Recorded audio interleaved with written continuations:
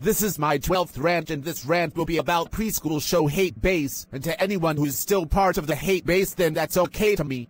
Preschool show hatebase is going to be the most toxic hatebase ever. Allow me to explain why I detest it. This hatebase is some users who likes to rant on too many preschool shows, proving that they ruin people's childhoods. And they also like to make grounded videos out of preschool characters such as Dora, Little Bill, Barney, and many more, and that also ruins people's childhoods.